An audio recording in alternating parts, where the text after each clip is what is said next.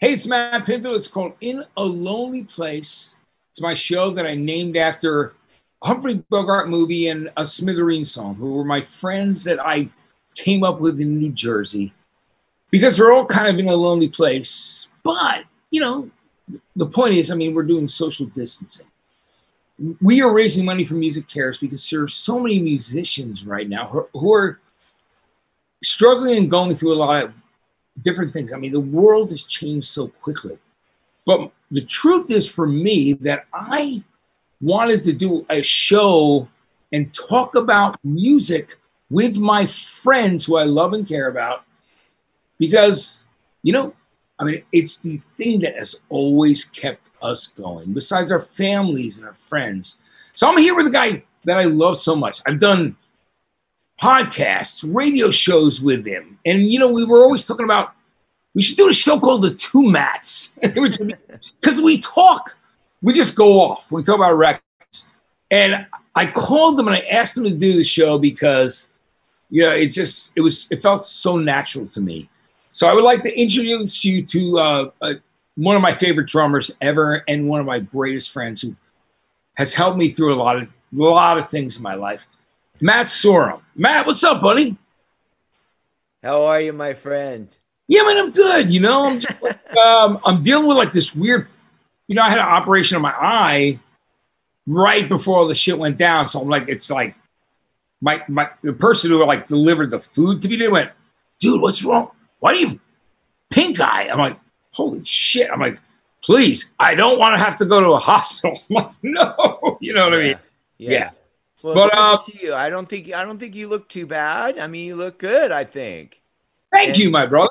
I appreciate it. But Matt, you've been there for me through thick and thin.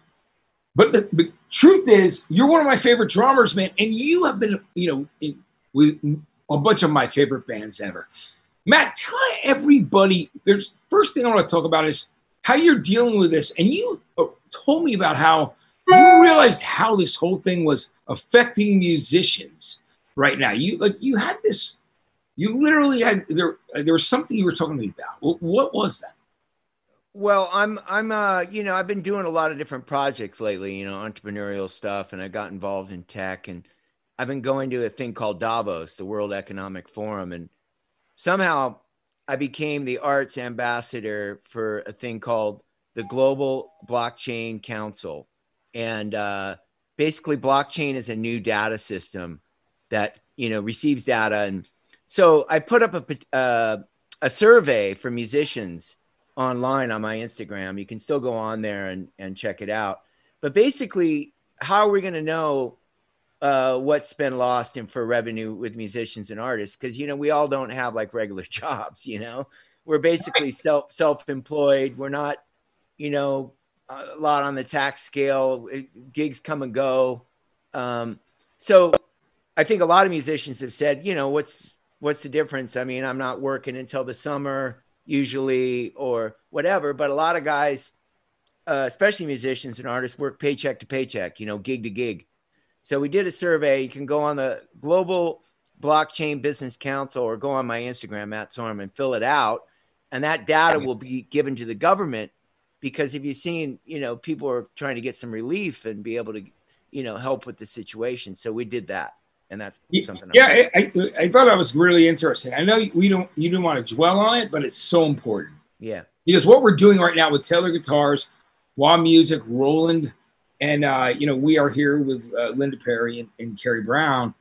We're just doing what we can do for Music Cares. So Music Cares helped us out. You and I know those guys very well. We love them, they're our friends, so, but I want to make this a positive experience. Because, let's have fun. You know what I mean? Let's have fun. So you and I, all right, so both our books got delayed. My book was already out, but it was the paperback was coming out April 4th, and and then it's out of stock, or you're gonna have to wait for it. Whatever. Mine got caught up in the same thing. I've been waiting for your book to hit the streets for so long because people have been quoting stuff from our old interviews. Yeah.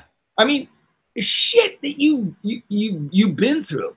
But well, yeah, when we talked, I think almost 2 years ago, I'd started on the book, and it's been a real cathartic situation for me. But I've also edited it for about 3 years, yeah, and it was supposed to drop actually last week, April 7th, and I was going to fly to New York and do the Seth Meyers show and be the guest drummer. You know, have you seen Seth Meyers? yeah, I love Seth. Yeah, They've got all these guest drummers, so I've done it before. Chad Smith's done it. You know, all Brad buddy. Wilk, all the drummers, Josh Oh, Freese, all those guys get up and we play with the band. And yeah. so I was supposed to go to New York. I was going to be in New York this week promoting my book. And then I was going to do a whole book tour. And we were just like, well, that's not going to happen. So we pushed the book back, and it's looking like either late summer or early fall. We're still kind of waiting to see. Find out, right? You know. Almost like the live But music. here's the cover. This is actually not the final. It's going to be a hard copy, bigger book. And the name Double Talking Jive is so cool. Look, I'm holding drumsticks so people know I'm a drummer, because it's different hairdo maybe than the Guns N' Roses era. Yeah. Hey, listen, there's a symbol. German Guns, yeah. Velvet Revolver, the Colts, you know, your new band, yeah, everything you've done, like, you know, and you know, Kings of Cast, all the stuff that you've done. But let's talk. I mean, that story about you and Tori Amos in the hotel, okay, is so fucking cool, because yeah, you know, I remember when I was moving back from LA to New York, and I got my baby in a hotel, and I know that's the same hotel that you where you guys met. And you know, Tori Amos, you know, obviously like means a lot to so many people like you. Tell me about that story. Well, look at this right here. It's for the big Tori fans out there. She's got her own chapter. Oh, it's awesome. So what happens is, we're talking mid 80s, right? So yeah, we're going to get into the early 80s of Hollywood and music and everything in a minute when we start talking vinyl. But basically, I met Tori. I was in a top 40 band, and I used to play down at the airport. And Tori Amos would play in the middle of the lobby on a piano, a grand piano. You'd walk in to, you know, get your key to the room, and there's Tori Amos. And in those days, obviously, she was unknown. And I remember I had a break. We would do 45-minute sets playing like everything from, you know, Working for the Weekend to, you know, Everyone's Gonna Rule the World, you know, all the hits of the time, right? And I remember walking out on my break and walking up to Tori and saying, "Hi, who are you?" She was playing Bad Company by the band Bad Company. Bad Company. I can imagine her singing it, which is actually almost, it's cool, but it's very cool, actually. Have you heard her version? Have you heard her version? No. So at that time, I heard everything else, that Strange Little Girls album, which was the coolest thing when she did the whole I'll switch the male-female thing. It was badass. But so it was the mid-'80s, right? A lot of people were in, like, obviously New Wave was there. It appeared. But there was also Kate Bush, Peter Gabriel. Oh. You know, there was a lot of other music that I was into at the time. I mean, those Gabriel albums were great, right? And Kate Bush, Pounds of Love, man, like Running Up That Hill. And I was into bands like Ultravox, you know, the Vienna album. That's one of my favorites. Roxy Music, which actually came out of the 70s, but you know. Yeah. So all that music was still influencing me, and rock and roll was kind of not really there in Hollywood at that time. New Wave had taken over, and it was pre the mid 80s when, you know, Motley Crue and Guns N' Roses and all those bands emerged from the Sunset Strip. So there's Tori. I walked up to her and we connected on talking about Kate Bush. And I said, "Well, what are you doing?" And she said, "Well, I don't have a band or anything." I said, so we started a band. Long story short, we had a band called Why Can't Tori Read? Oh, sorry, I missed it. Yeah, we got signed by Atlantic Records, and basically Jason Flom signed Tori, and the band got let go. But I ended up playing on the record. The record didn't do well, so they shelved the album. And then she made a record called Little Earthquakes. Great album, yeah. And I went on to go join the Cult a few years later, and then rock sort of came back into the forte. Everyone was growing their hair out again, and you know. But if you look back at the photo of me, which is in the book, Yeah. you know, everyone was doing like, the hairdo was more Flock of Seagulls meets, you know, Duran Duran, you know. I know. I never had any hair after like I was like 20. So it was so funny because I never had to change my style. But I see the changes, but it was cool. You know, the amazing thing was you look at what you did with the Cult and those records, which were so great.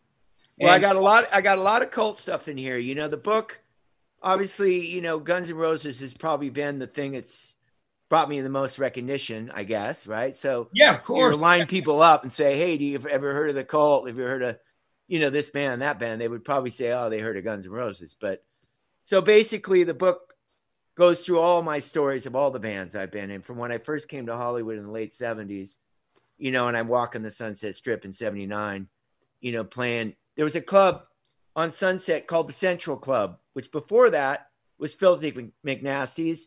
And then it became the Viper Room. Now, no shit, that's amazing. Yeah. So on Tuesday nights, every Tuesday night at the Viper Room or the Central Club, they had what was called Jam Night. So here I am, a 19-year-old kid, and I go in there and sign up on the sheet to play, to jam. And in my book, I talk about being in that club with John Belushi, Robin Williams. I met Angie Bowie there. We were in the basement where now the bar is in the Viper Room. It used to be just the basement where they held beer and stuff. Yeah, yeah. And in the book, I tell some stories about going in the basement with Robin Williams and John Belushi. Yeah. And so all those days, right? I'm sure, guys. All those characters were there, man. And that's a good part of the book. You know, coming up in Hollywood in those days and then breaking in, right? Trying to get a gig. And so you were a kid, man. You were like, you know, you were like 19, you know what I mean? Like, you know. Well, I got my first gig at the Central Club, and I was playing with a guitar player named Greg Wright, who went on to play with Michael Jackson. And he was an amazing guitar player. And I finally got up to play at like 1:45 in the morning, last call. You know, remember how call? Weird those nights were, like when the clubs in the 80s, like everybody the headliners came out at 2, and you're like, what? So anyway, I got up at 1:45, and this guitar player, Greg Wright, said, hey, man, you're pretty good. And we lost our drummer. Do you want to go on tour? So I said, how much? He said, you know, basically, I was already a negotiator. But he said, I can give you $200 a week. And I said, man, I thought I'd won the lottery, you know? And in the book, I travel off to the deep South. So I end up going through Texas, Louisiana. And here I am, a 19-year-old kid. And Greg was an African-American guitar player. So we run into some problems based on race and things like that. It's pretty, it's pretty interesting stuff. You got to remember it's the late 70s. And it's like Green Book stuff still. And almost Motown back in like when they were doing the first. Well, yeah, man, because we went through Mississippi. We lived in Baton Rouge. He took me down into New Orleans. I got really steeped in like, you know, the meters and all that music early on. You know, it was a lot of culture for me as a kid taking that in. And, you know, then I started working with a producer named Michael Lloyd, and I played with people like King Solomon Burke. And I did Belinda Carlisle's first solo record. Weird stuff. Just it's cool, right? I mean, Gladys Knight. I played with Gladys Knight and the Pips. I was like, what? It's the thing that makes it all about like all-encompassing love for music.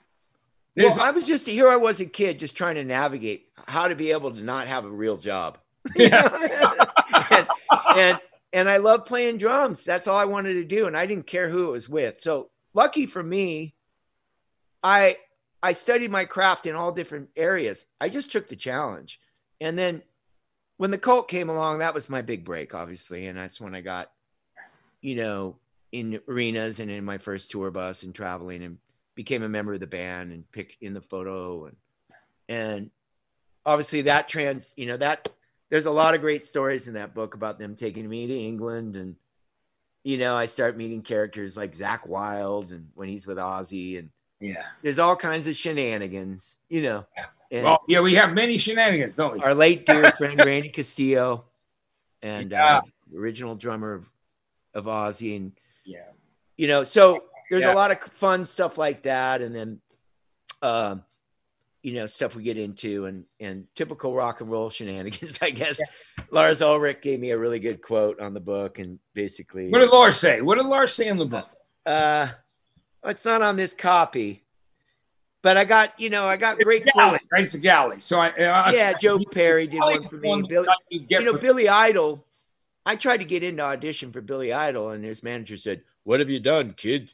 Have you been in any bands?" And I'm like, well, not big, but that's why I'm auditioning.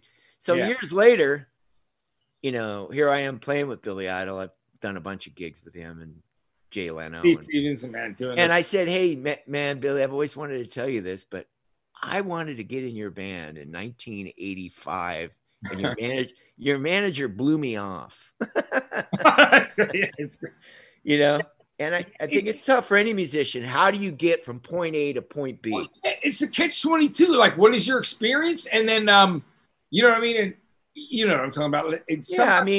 People ask me my opinion of what, nowadays I couldn't tell you. But in those days, you got to remember, it's before all this shenanigans in the internet. You had to walk up to a club, meet somebody. That's what we did. I mean, truthfully, that was the thing. I mean, trying to get in, trying to get into radio and, going from college radio to a commercial radio station, when you're close to the New York market, number one market in the world, how hard that was to just break in. And then eventually I did, but MTV was a big part of it. But I understand for musicians, it's always about the thing, but it's about being driven, right? I mean, you were driven. Yeah. I mean, it's a work ethic. I mean, I think a lot of people look at what we do as sort of, it just appeared magically, but no, not at all. But in the book, it tells the story and the struggles, and then even when you get successful, the struggle, right? I mean, once you're in the business. So I go into that a lot, and I really went through a process writing it, which is very cathartic, but it gives you an understanding of what part you had in maybe the turns and the trials and tribulations of how your career went, right? Yeah. And we make decisions, which sometimes, sometimes they're literally off the cuff, but they're also, they have a major effect on everything, but the important thing is to just, I think it's like, what I try to do in the book is tell the truth, my perspective of the story, but at the same time going and saying, hey, wow, how would I do that now? I mean, we all grow through a process, and you don't, especially back in the day when there was other influences. 80s, 90s, man.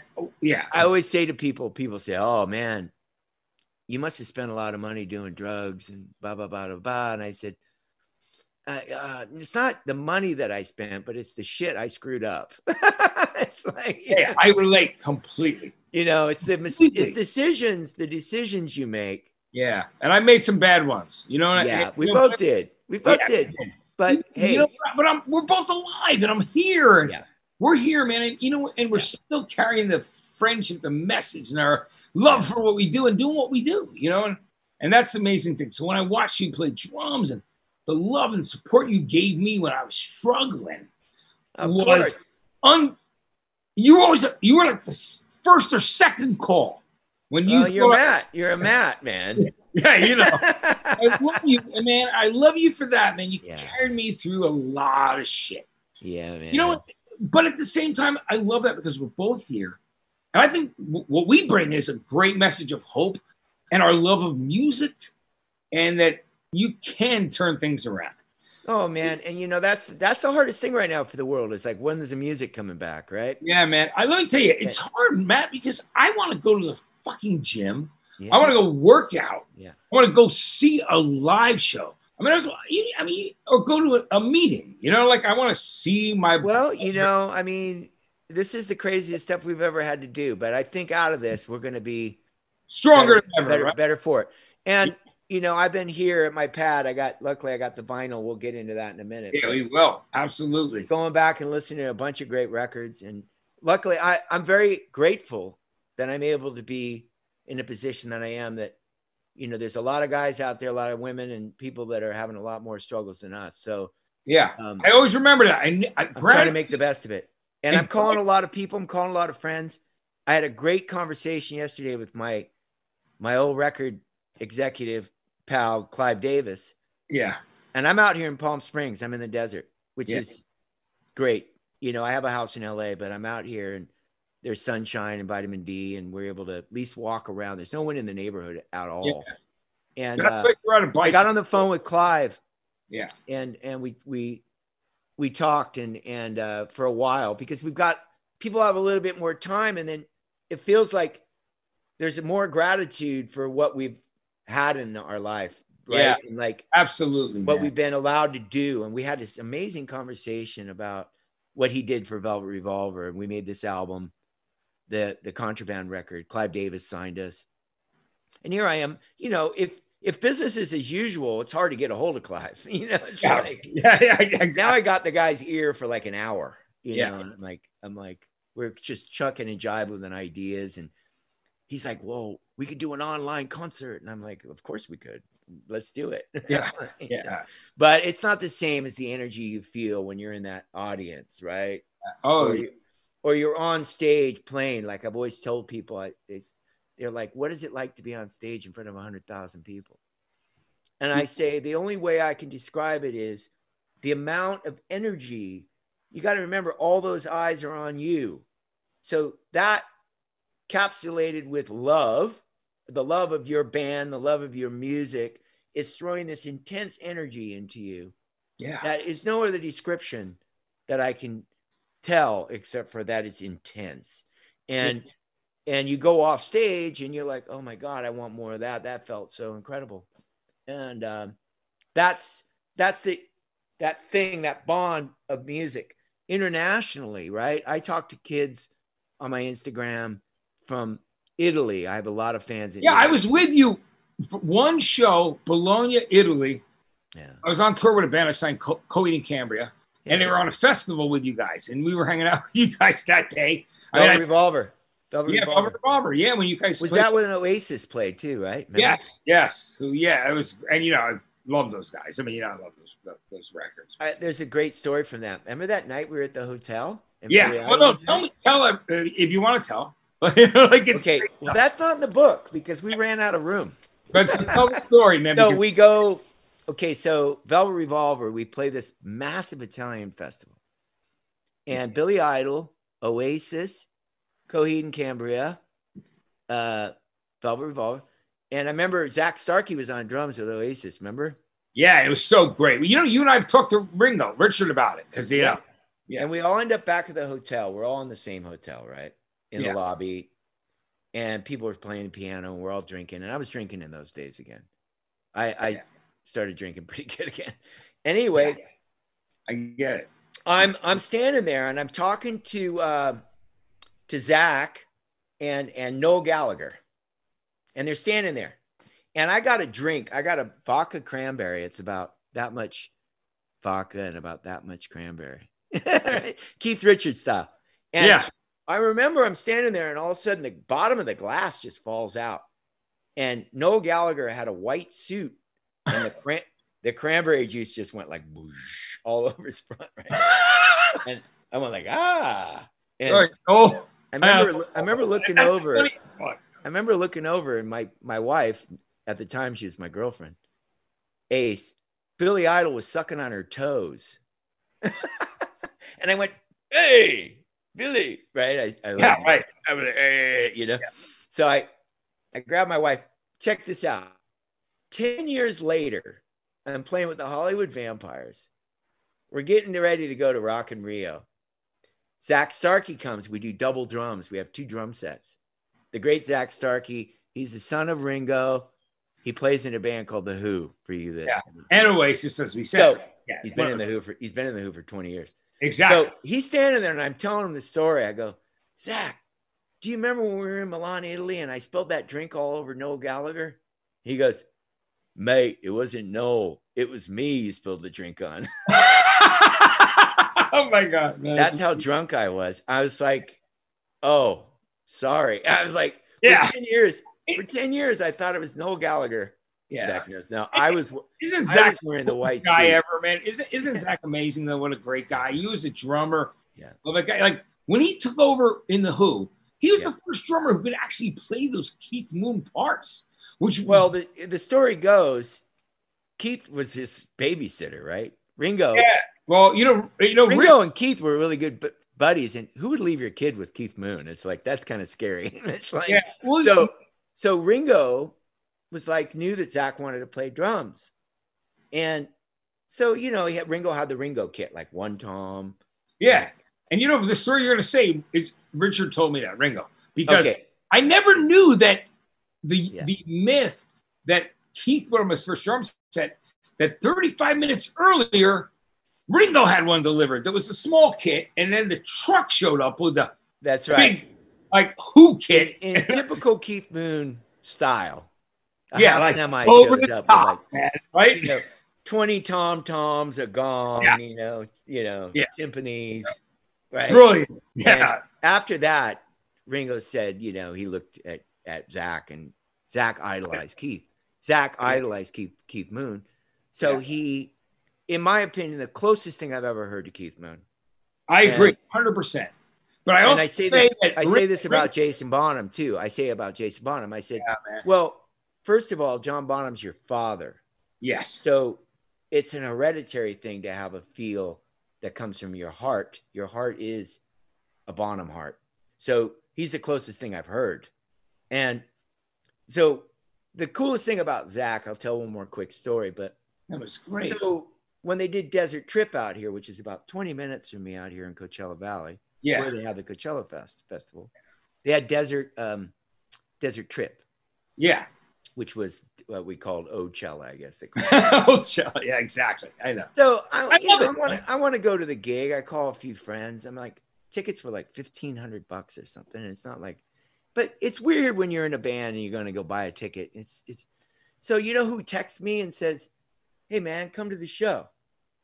Zach Starkey. That's so cool. Who invites you to a show? Like, not a lot of people do that. Yeah. Brian May invited me to see Queen at the Hollywood Bowl, and Wilson. Every once in a while, I'll get like, "Hey, please come." But when you're in LA, it's everybody's calling you, and so and it's weird. I go to the festival with my wife Ace, and we have a parking pass, and we drive in. And we're going in the back, and all of a sudden we pull up, and we're right behind the stage.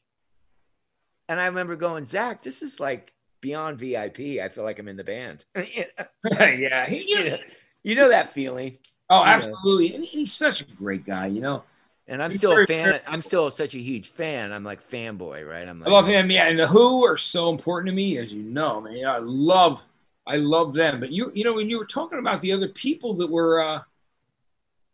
That you loved in those shows that you saw. You said, Ann Wilson and Hart. What was the other band that you mentioned? Because it was Brian May. Brian. The greatest thing in the world for me was seeing Queen Night at the Opera in 1976. Yeah. When I'm 11 or 10, and I'm in the nosebleeds, like maybe all the way back. Well, there's a good part in the book in here, Freddie Mercury tribute.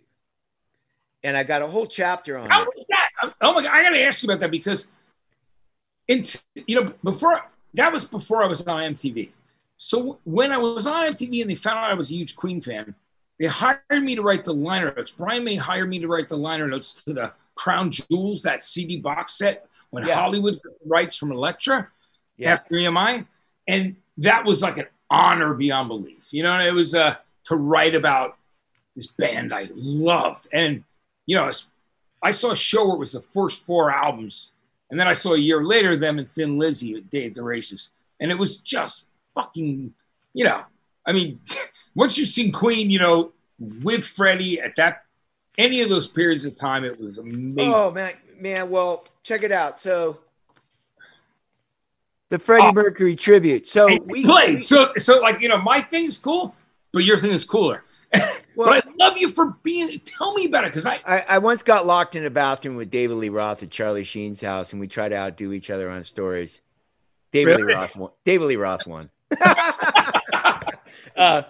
Now not to update, not to, but so there's a whole chapter on the Freddie Mercury tribute. I got to tell you why. Well, when Freddie passed away, you know, obviously Queen was at that particular time, Brian and Roger and John Deacon, they were like, oh, we can't continue without Freddie. Well, they had never thought, how can you do that? Right. So they threw this massive concert at Wembley Stadium, 72,000 seat, the original Wembley.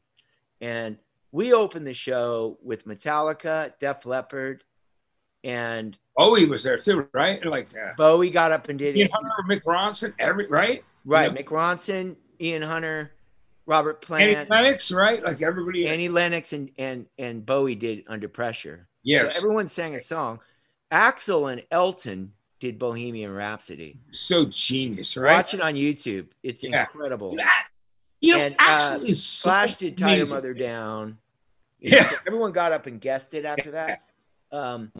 And backstage was just mayhem. So I tell all those stories about rubbing elbows with Elizabeth Taylor and Liza Minnelli. I partied with her all night.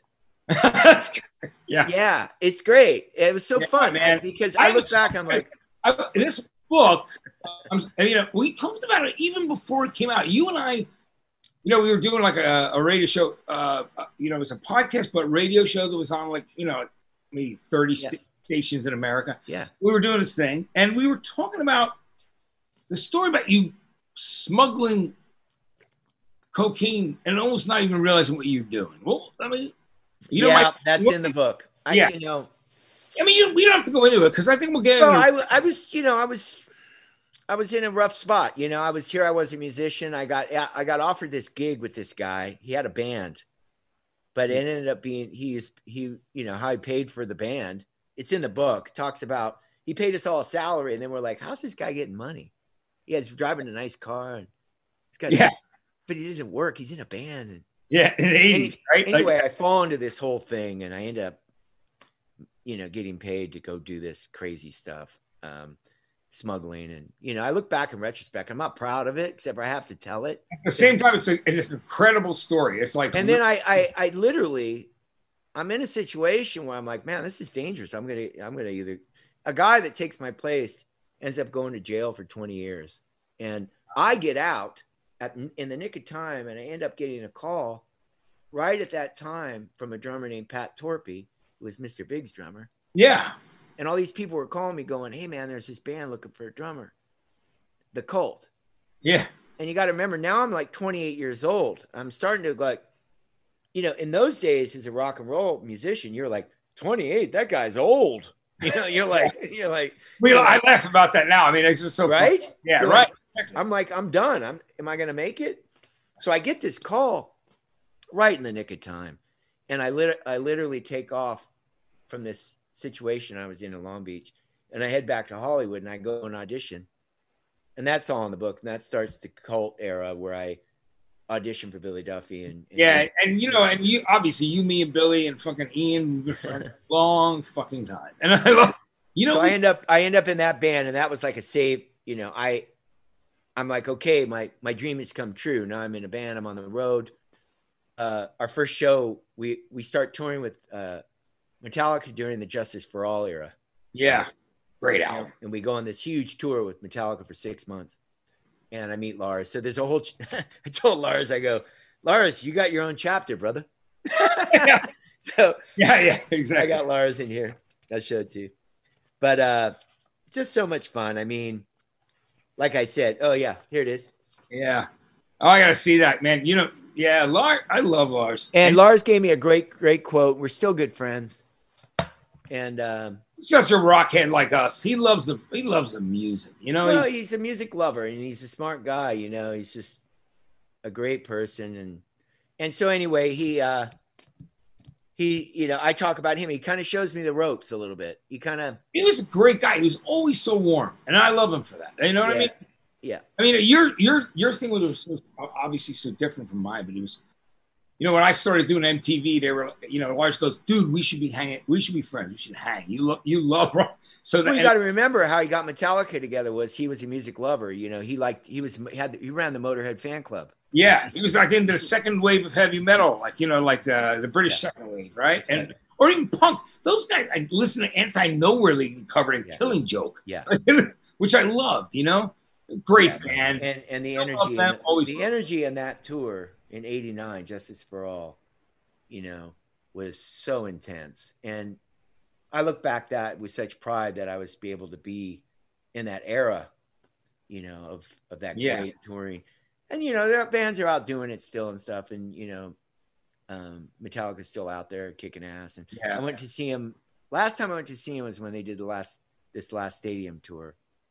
And I was in Philadelphia. I took the train from New York to Philadelphia. Yeah. And I got off the train. It's never enough. It's never a problem to make the effort to see Metallica live. Oh, fucking so powerful. You know I mean? I love the guy that runs sound out front. His name's Big Mick. Yeah, you know what? Beard and he's gray hair. He looks like he, you know, from the countryside of England, like he lives in a cave or something.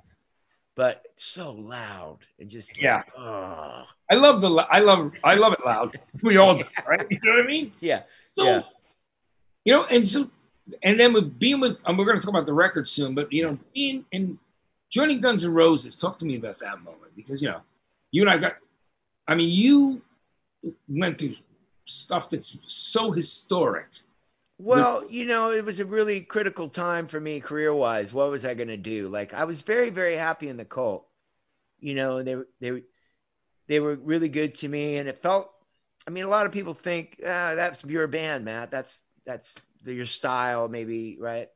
But Guns came along and offered me the gig, and you know, what could I do? They were at that particular time in 1990. They were the biggest band in the world.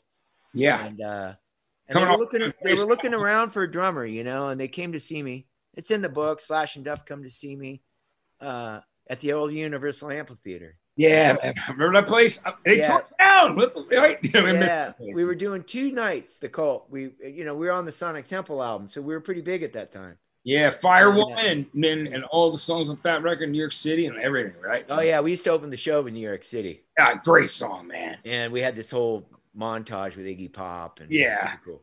And anyway, it's in the book where Slash calls me, and the chapter's called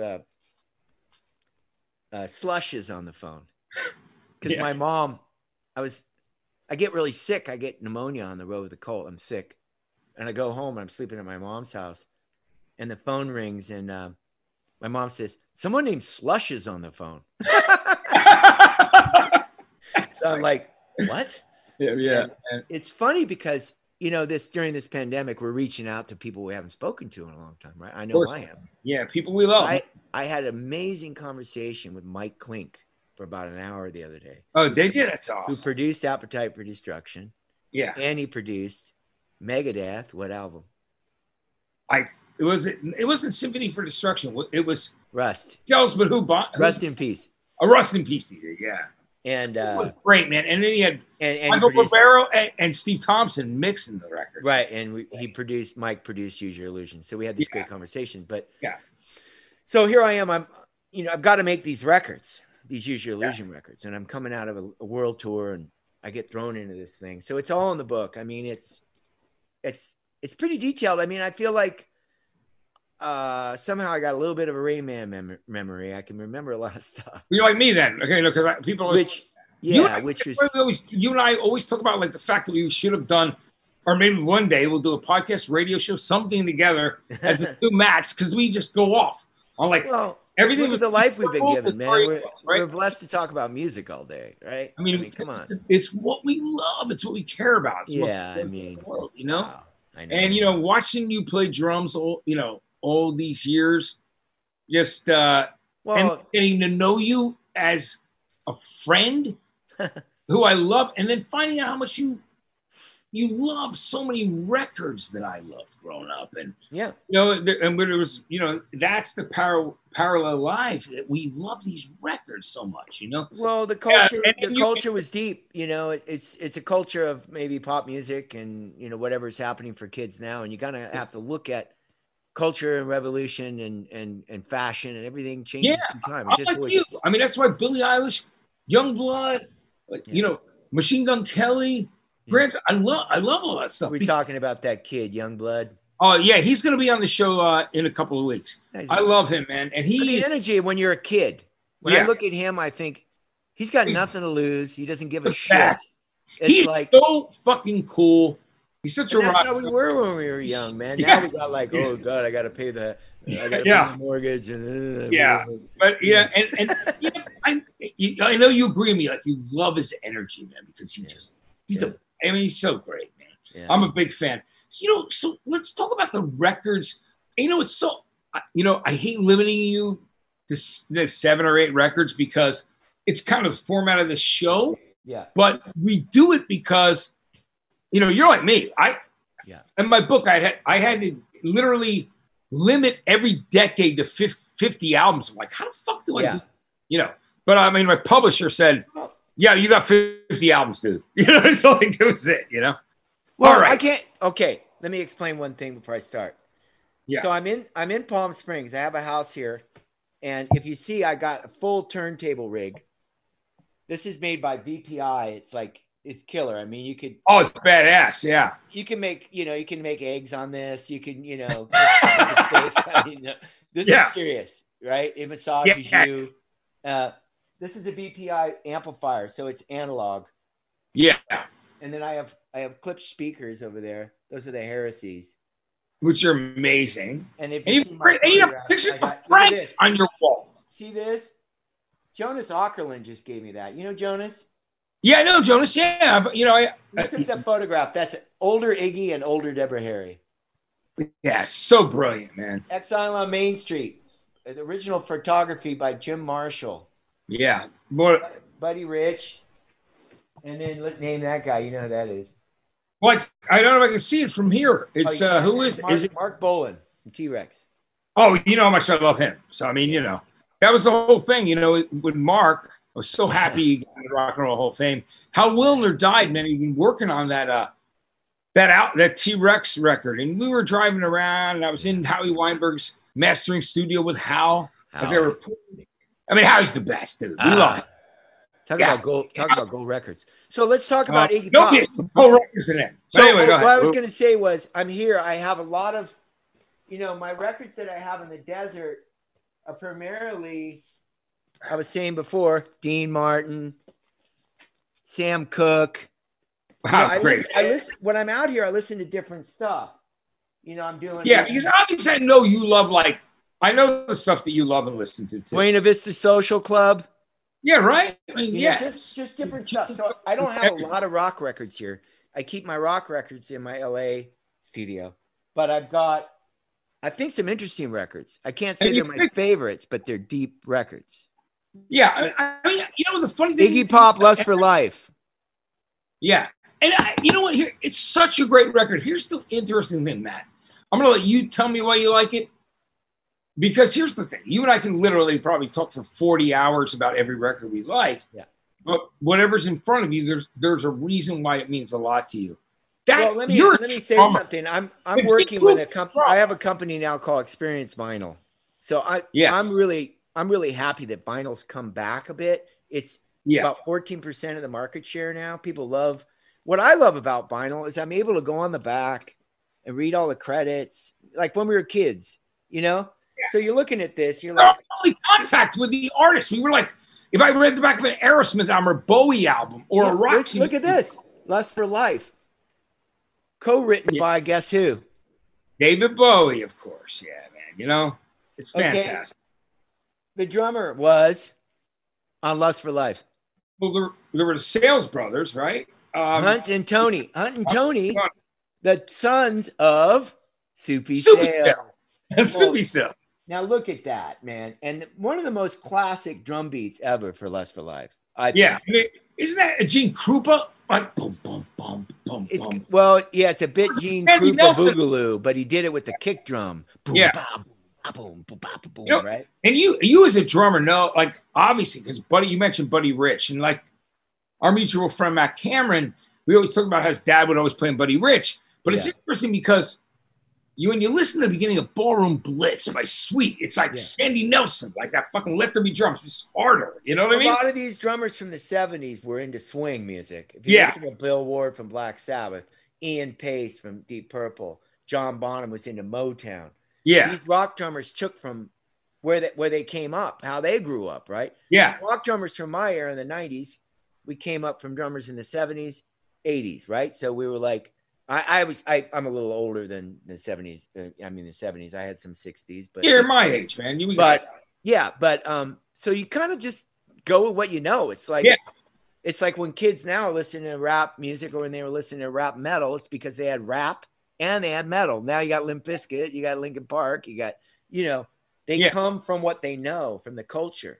So that's one of my faves. I love this record. Let's go to Sticky Fingers. Brilliant record, by the way.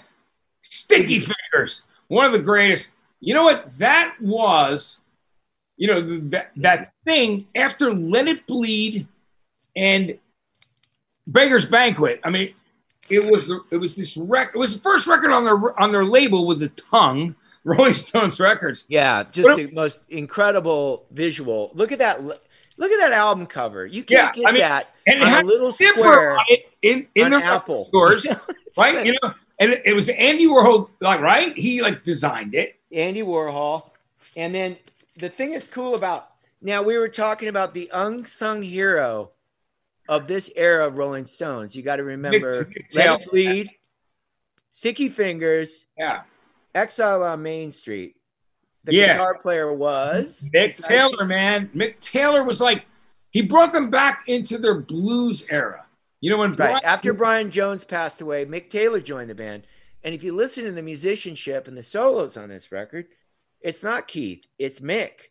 And you're like, wow, it's so deep in the blues, entrenched in blues.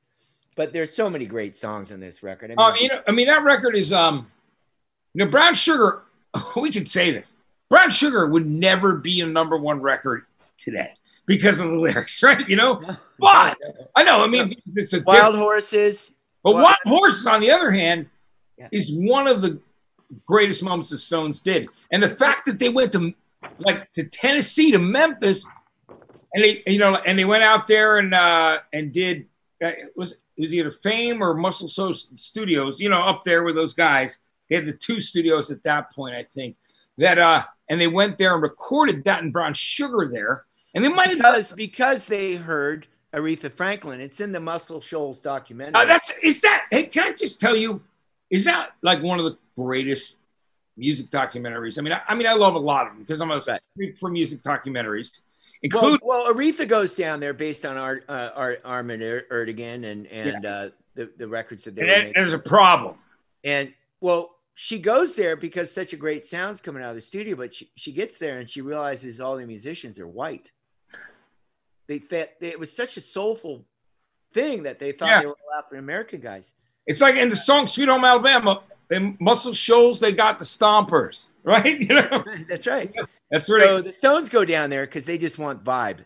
Yeah, and that's the great thing. The Stones, Exile on Main Street, they rented, a mansion in France for tax evasion. Yeah. And so look at this. This is the entire collection of every Rolling Stones album.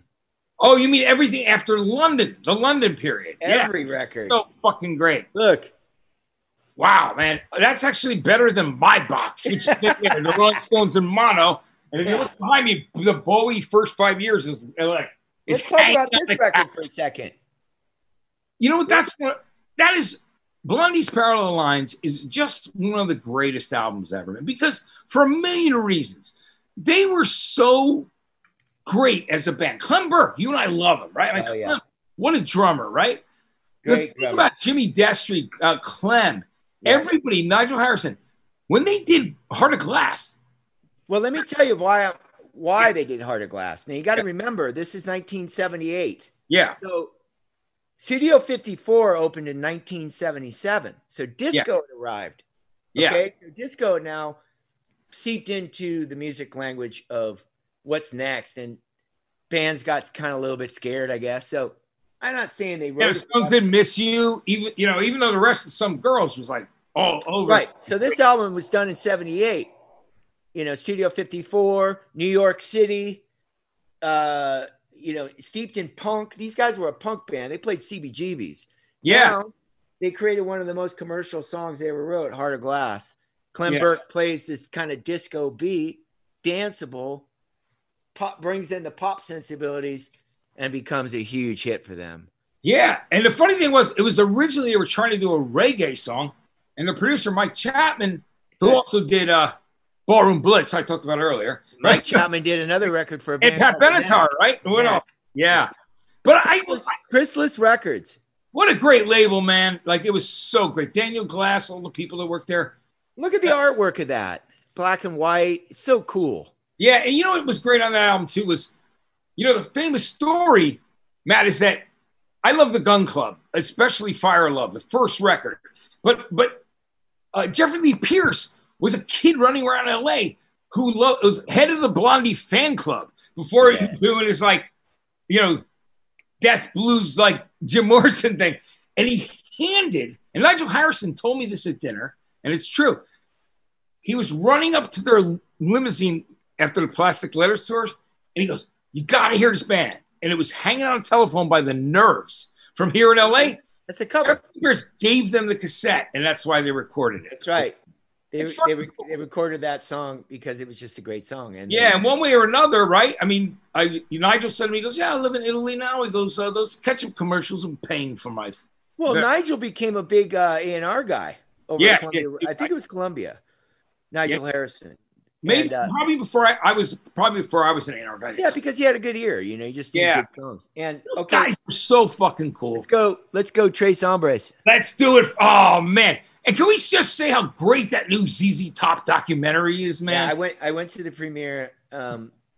I know you know that I've been touring with Billy. We have a band called the Big Bad Blues. Yeah, I love Billy, man. We got to get him on here. I'm sure we will. We made a record. We made a record called the Big Bad Blues. Check it out. It's really cool. Yeah. And it sounds like old ZZ Top because I keep pushing them to go back to this stuff. Yeah. Right? But you gotta remember when they got into the 80s, then came Eliminator, Afterburner.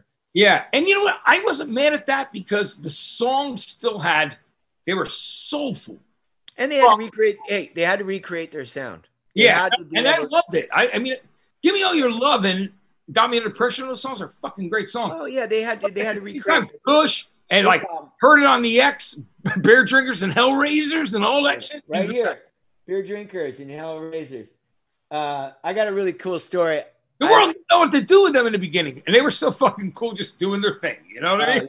Yeah. Waiting on the Bus, Jesus Left Chicago. Hey, Waiting on the Bus, Jesus Left Chicago. I mean, that stuff is, you know, even the Pixies have covered that. Like, I mean, it's everybody. You gotta love the ZZ Top stuff. LaGrange, the big ones on here. LaGrange, right? Oh yeah. So Bill Ham was their producer. Yeah, and manager, right? You know, and their manager. And when Bill was alive, Bill wouldn't allow anybody in the band to do an outside project. It was all about ZZ Top. Right? Yeah. Stay together. Nobody can do solo band projects. Can't sit in with people. So when Bill passed away, Billy went crazy. He just was like playing with everybody. He went and played with Clapton. He did, records. And Dusty and Frank were probably cool with it, man. I'm sure they were. I mean, they were doing their own thing, right? I mean, they've been together 50 years. That band started in 1960. Yeah. So watch the documentary. I watched it, and I love those guys, man. It's super. You know what it is? I love a documentary that is honest from the heart, like all the blemishes, everything, man. All right, Burn. And you got Glenn Hughes to sign it. Who is? So I was telling you a second ago, I'm working with this company called Experience Vinyl. Go to experiencevinyl.com. There's a bunch of signed copies from Glenn of the Burn album. Now you got to remember, this album, when it came out, for me, was like the Bible. Yes, it was the first album with him and David Coverdale, man. That's right. And Coverdale told me, he goes, dude, I was like 18, 19. Fucking burnt. It's actually called Mark III, this lineup. Not Mark II, 3. And Might Just Take Your Life. And those songs were Mistreated. I love that record. Mistreated. Yeah. Burn is the title track is like on fire. It's just when I was a kid, I had a PA like in my garage, and I would play that on full blast. Yeah. Play to it, do that. And when I got to the point in my career where I was able to play that song with Glenn Hughes, right? That was like, for me, I always tell this to Glenn. I'm like, bucket list stuff. I'm like, getting on. Have you seen us do it together? Yeah, I have, man. And after in fact, I saw you do it. Yeah. Probably like For 2 months me, after I met him. that's like for me as a kid, as a fan, boy, drummer, kid, growing up with this, and Yeah, and now I play with this guy too. It's like what, yeah, right. It's like it's that thing where your life, and all of a sudden you're with your heroes, which is Yeah, it's great. so great. It's great. It's the thing we have to remember, while we're going through these times, that the blessings and the things that we've had. So have gratitude, stay strong for our families, and give love. And let's talk about Billy Idol's Rebel Yell. Man, you know what? I've got some. Yeah, I mean, you got more stories than I do with Billy, probably. But I mean, Steve Stevens. What right. I mean, when he joined with him on the obviously the first EP, Don't Stop, was like the stuff. I mean, besides Money Money and Don't Stop, was Untouchables and Dance with Myself, which they done with Tony James and the old Gen X. But that I love the first record too, like Come On, and obviously White Wedding. But you know what? 1983. So you got to remember early new wave era, but still danceable, because when I was in Hollywood in the early 80s, there were dance clubs, but they would play bands like Flock of Seagulls and Duran Duran and Kaja Gugu and all that kind of stuff. And kids would go and they'd do that kind of goofy new wave dance, right? And there was a club called the Cat Club, the Cat House. Yeah. And they would mix like this Idol stuff, but they would play dance music. That was that era of dance music. It wasn't DJs, right? Yeah. So when you listen to Rebel Yell, it has Blue Highway is fucking. I love Blue Highway and Do Not Stand in the Shadows. Yeah, those are the deep cuts that are really great. Yeah, and I got a face. You got him. I mean, it's just a beautiful 80s Flesh for classic. Fantasy. I mean, so ahead of its time. Catching My Fall, right? Produced by Keith Forsey, who was like, would have the drummer in those days. They had drum machines, but they'd have the drummer play like, I believe this was Joan Jett's drummer on this. Tommy, let me see. This is the great thing. You can open this up. Tommy Price, who ended up becoming New York drummer. And his Joan brother. Jett's drummer to this day. Joan Jett's drummer. He played on all that stuff. Yeah. So great drummer, but he could play like, really drum machiney kind of hi-hat, and just an epic record. And I thought I would throw it in there because Sam Hollander, who was my guest Friday, has just produced 3 new songs with Billy and Steve. And I love those old records. I was a big Generation X fan, actually. I mean, those records. People don't know, Matt, is that Dancing with Myself, Billy wrote the music, even though he sang it, and Tony James wrote the words. Like, it's a total flip around, which is pretty crazy, Yeah, Billy Idol was a great frontman, and we used when I first meet Tony James in the late 80s. In a club in England called the Hippodrome. I remember the Hippodrome. Oh yeah. Hey, you know what's funny, Matt? Ian Asbury introduces me to him, and he was just such a jerk. Was he? That's just what I wanted from him. He said, Ian said, "Hey, Tony, this is our drummer Matt," and Tony said, "Well, is that the best you could do?" What a prick! Even though I love him, and typical British humor. But he was just fucking with you, yeah. It's like I had a band called Neurotic Outsiders with Steve Jones, Duff McKagan, and John Taylor. And let's just talk about it. Duran Duran, Sex Pistols, right? And we made a record for Maverick. If you can find it, it's a pretty cool record. It's a great record, man. It's produced by oh my God, I'm spacing out. The keyboard player from Talking Heads. Jerry Harrison, man. Jerry Harrison. Yeah. We went up Jerry Harrison. Talking Heads, who also did the biggest live album, Throwing Copper. Yeah, he did Throwing Copper, and he's involved with Jonathan Richman and the Modern Lovers and like that early shit. Jonathan Richman and the Modern Lovers. Man. Roll runner. He's so good, man. Yeah. Well, you do this. That's what we're music freaks. Real quick. So Jerry Harrison does this record. We make this record for Maverick, which is Madonna's label, for a young A&R guy named Guy Osiri. Yeah. Now big manager, manages U2. Anyway, we make the record, and I go to the whiskey bar, which is at the Sunset Marquee, and I see Johnny Lydon coming at me, right? And I think I was with Duff or Slash or somebody. Was Duff with you? Probably, yeah. We're walking through, and I go, "Hey, Johnny, it's Matt. I'm in a band with Steve Jones." He goes, "Yeah, tell that wanker to fuck off." You're like, what else would you want to get from Johnny Rotten? But right? Remember, were you there the night of that punk thing with John Barbados? Were you on that? Like I was there. I was there. Yeah, yeah. Machine Gun Kelly got pissed and said, "Fuck you to Johnny." It was so. He still got it, right? I love him. He was nice to me that night, but at the same time, I get it. But I got to give Marky, Henry Rollins, and all the other people on that panel so much cred for like just keeping their cool. Well, how about the argument between Marky Ramone and the Sex Pistols? Well, Marky, the thing though is, here's what I think. Marky, you can't say he wasn't an original Ramone because he played on like so many of the great records, and he was the guy that Tommy wanted to take over for him and just be a producer. Marky's fucking great, man, and he's been really good at keeping it alive. I actually did a show with the Cult, and this is 10 years ago, but yeah, I was in Brazil, and we were playing around 20,000 people outside, and you know who the headliner was? Who? Marky Ramone. Yeah, I mean, it's amazing. And the Ramones were massive in South America. Yeah. They were like, almost Iron Maiden level. Hey, can I just tell you something? So I hosted the broadcast for the rest of the world for Rock in Rio for 7 nights this last year. Oh, cool.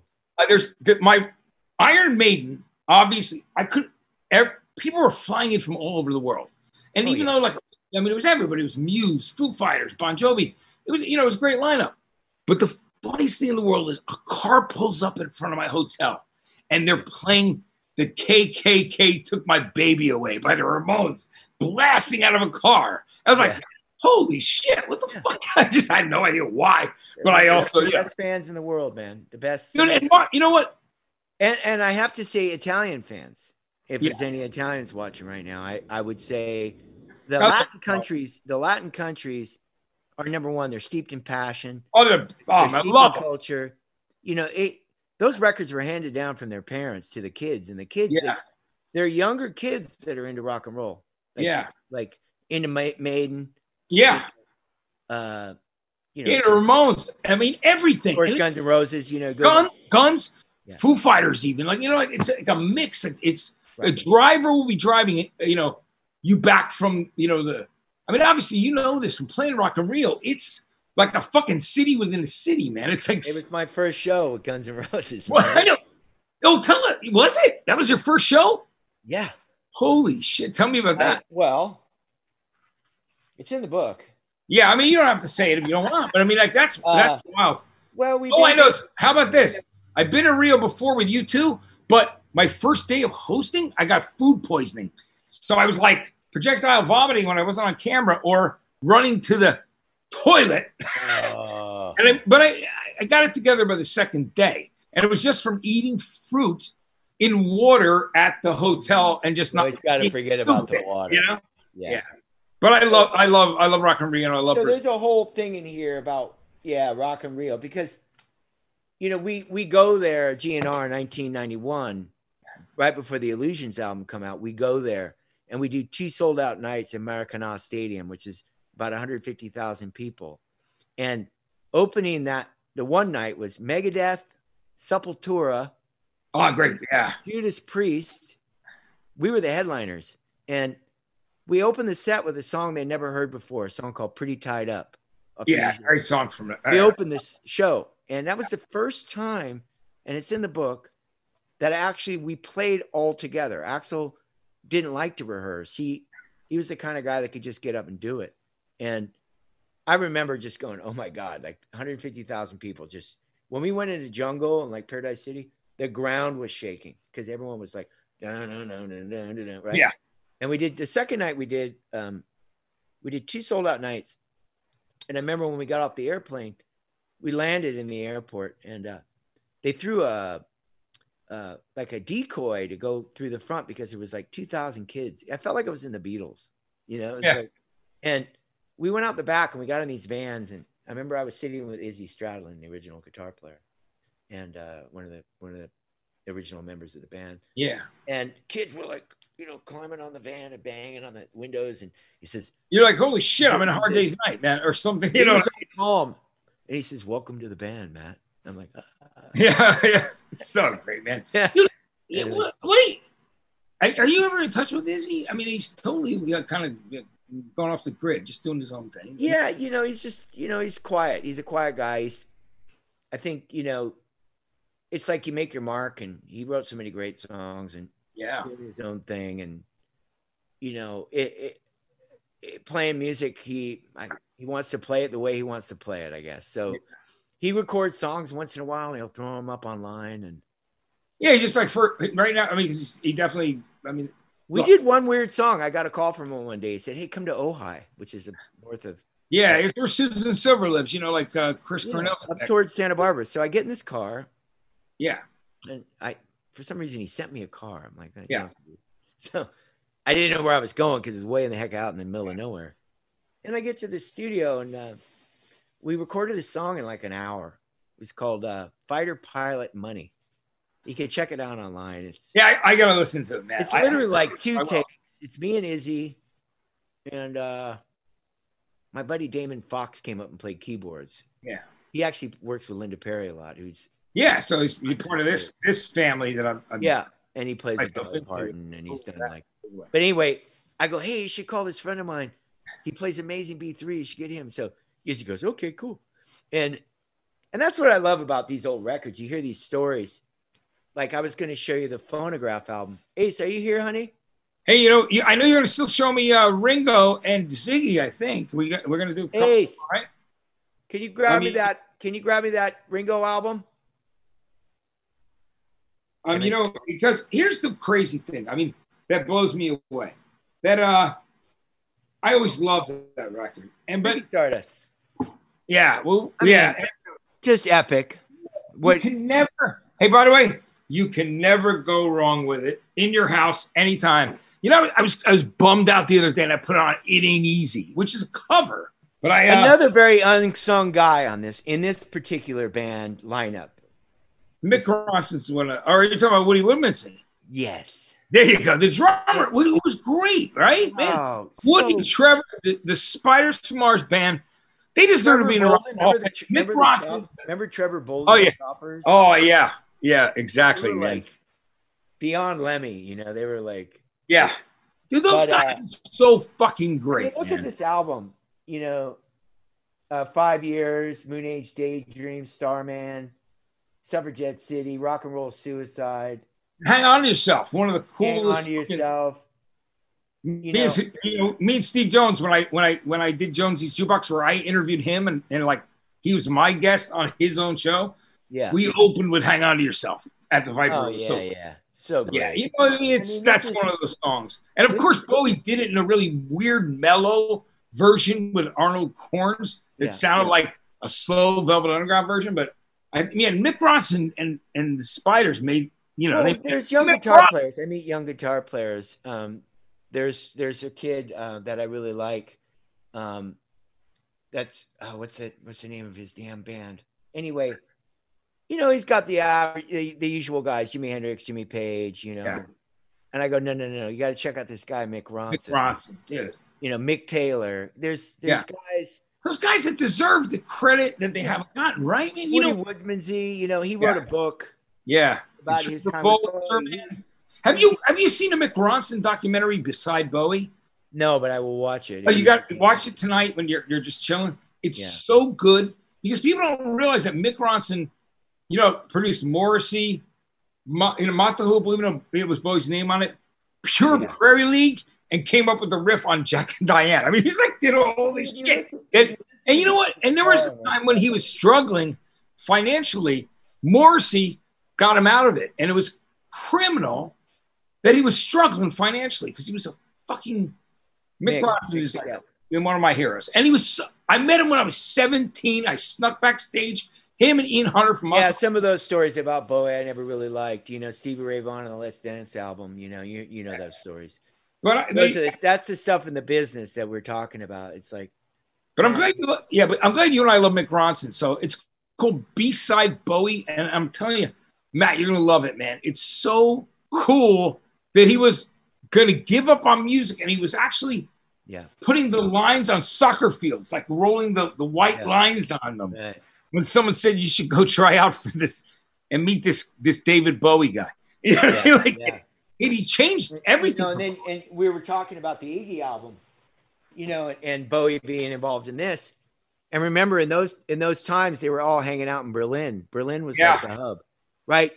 And you know, being in the band with Geezer recently, Deadland Ritual, Geezer Butler from Black Sabbath. Yeah, tell everybody about it, man. That's such a cool band. Like, tell me about the lineup. You and Geezer started. Well, we went out and did a tour last summer. I'm not sure what's going to happen for the future, but we made. Sabbath fans need to know about. I mean, I'm sure they know, but I want you to tell. But I was just going to talk about just music and the German connection because, you know, Iggy went to Germany and he went to a studio called Hansa and hung out with Bowie, and they co-wrote most of this. You did Octane Baby there, which was so cool. And then Iggy did China Girl with Bowie for his album.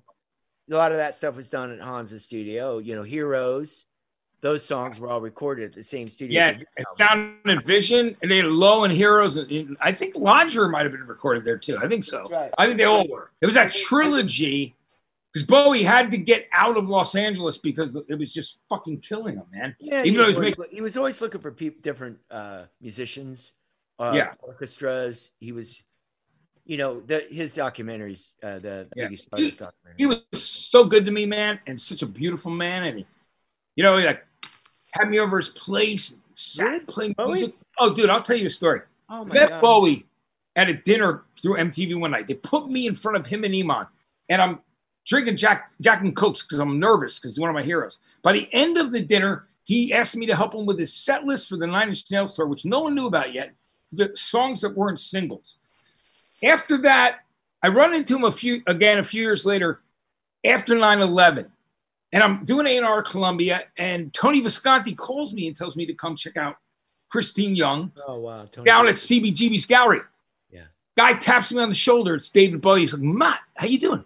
And I just look at him, I go, you know, David, you know, I lost my apartment down to, so I went back to my storage and I found my Diamond Dog sheet music. And I go, never asked anybody to sign anything. I go, but I said to myself, wish I had asked you to sign. He goes, I'll sign anything. He goes, what are you doing after this? And I go, well, I'm going back to my wife and kid. We got a relocation apartment on 8th and 50th. And then he goes, wow, come have dinner with me. So I get in a car with Bowie. We get in the back seat of his driver's car. We go to this restaurant in Little Italy. We go to the back patio, and then we meet Tony and Christine and Coco, Bowie's old assistant, and we have dinner. And David's like, man, he goes, you got to tell me your 9/11 story. So then a couple weeks later, what happened was when Ken and Nancy Berry lost their gigs at EMI. So Bowie actually had me in the studio with him. Wow. Calls me. I go to Looking Glass. You know the Philip Glass studio?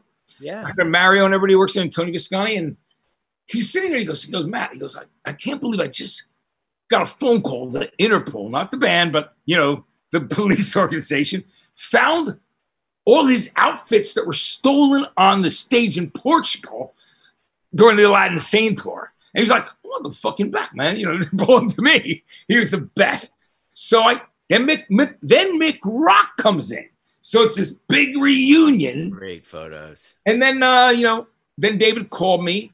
It's in my book, but it's the funniest story ever because I love it. I mean, New York in those days was crazy, right? Yeah, yeah. And he was so Bowie was so kind to me. He was one of my idols. So yeah, you know, I mean, for me, it's like, well, you know, when we're blessed. You know, Scott Weiland, when Scott was in the band Velvet Revolver and everything, you know. Well, you know, that was the thing. The last thing Bowie said to me was, I know your friend Scott is struggling. He goes, if he needs to talk to somebody, I'll be there for him. And I know, and you know, wow. I finally got to tell him. Yeah.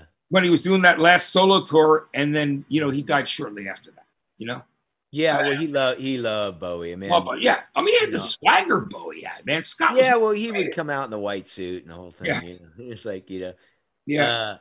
but yeah, I mean, we all love Bowie. I mean, think about it. Like, all right, When that was like for me, it's like you work with three of the greatest frontmen to me.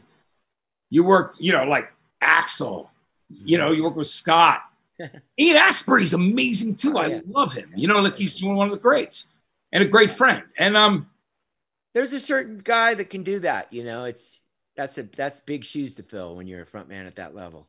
And I always say to people, they ask me questions. Oh, was he this? Was he that? I'm like, well, he was this and he was that, but that's what made him great.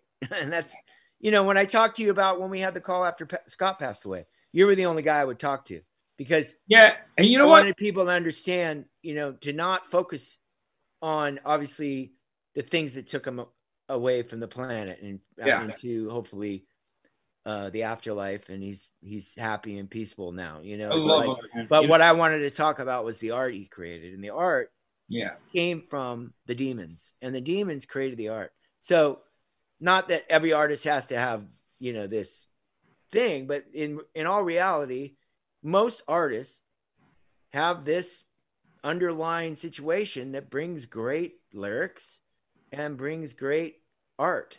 And Scott was just that guy. And, all the singers I've worked with, they're these really intense characters, but, they have to walk up on stage and deliver in front of hundreds of thousands of people. And right. And and with no shield. I mean, I'm a drummer. I'm behind all this stuff. And you guys got to go. And I got my story. My story's in the book too. Why do you play drums, Matt? It's all right here. Yeah. And can I just say thank you? Because I remember that I found out Scott died.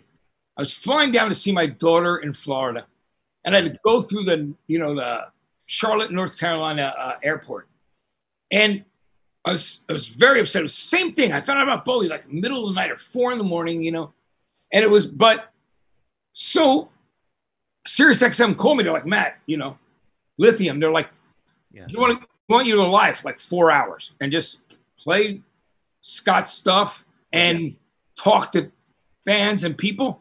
And I texted you, and I remember that you were like, I didn't want, obviously, my love and respect for you was like I wouldn't push you like, that's just, you don't do that. You give everyone was calling me, as soon as Scott. Yeah, and it was so cool that you agreed to do that because you didn't. Rolling Stone, all the big rock publications were trying to get a hold of me, and I just don't want to throw out some statement. I was the only guy that actually I think spoke about Scott. No, the rest of the guys. You were, and but I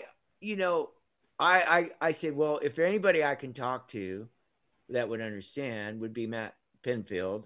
So when you reached out to me, I said I would do the interview, and obviously it was a very emotional time. Yeah, it was, man. The emotion comes around the life that you've lived, and we all live different lives. But when you speak, all of a sudden something happens, and but thank you for doing that. And I miss those guys. I miss Chester. I used to talk to Chester all the time. He played with me.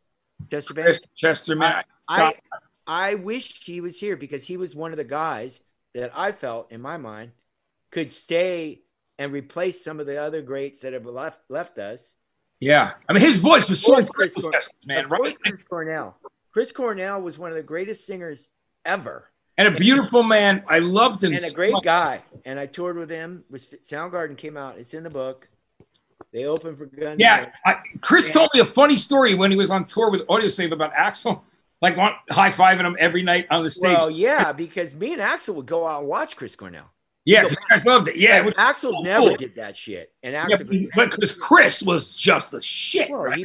Axl picked a lot of bands, 9 Inch Nails, Blind Melon, all those bands. Axl really loved that stuff. Axl was always open-minded, always Depeche Mode, everything. When he played me Head Like a Hole by 9 Inch Nails. Queen are two of my favorite bands of all time. You got to remember when 9 Inch Nails came out, early 90s. Right? Yeah. Axl gave me that CD, remember? Yeah. And I went, what? And I put it going on? Like a hole. Yeah. Black ass is and I'm like, and he went, I want to have this band open. And there's a chapter in the book, not a whole chapter, but where they open for us and they get booed off stage. And basically everyone didn't want, it was very industrial and heavy and maybe a little too heavy for a GNR crowd, but there's a whole story in there. But at least it proves Axl always loved great shit. Like, you know the story about Chris Webber, who was in Hollywood Rose with him, and Chris told me the story that he actually helped him pay for the Thin Lizzy Black Rose tattoo on his arm. And I saw Axl do an interview before anybody really had heard Appetite. And they're interviewing him on TV, and he goes, my tattoos, he goes, I wanted to meet Phil Lynott. Man, he up and died of me. And I went, I fucking have to listen to this band right now, Guns N' Roses. Yeah, because well, my Thin tattoo, Thin Lizzy. Yeah. Nazareth. Yeah, Nazareth. Oh, my God. Dude, Nazareth, by the way. You got to go deeper because people always go, Aerosmith, Dude, Nazareth, man, Dan McCafferty, his voice is actually influential on Brian Johnson. It's like, you know what I mean? Like it has that. Listen to Nazareth and then listen to, we did a version on this. Hair of the Dog. That's right. Now listen to both. Yeah. Nazareth, Hair of the Dog, Guns N' Roses, Hair of the Dog. And then I implored people, and I always said this to Slash. I said, Slash, are you a big Michael Schenker fan? Because go listen. I love UFO too. So UFO Michael Schenker albums, from like Force It to fucking, like Obsession, Strangers in the Night. I had a UFO club in high school. Oh, you did? Everyone was like, Led Zeppelin. I was like, Led Zeppelin? I mean, it's like Britney Spears. I mean, come on. We love Zeppelin, but here's the funny thing.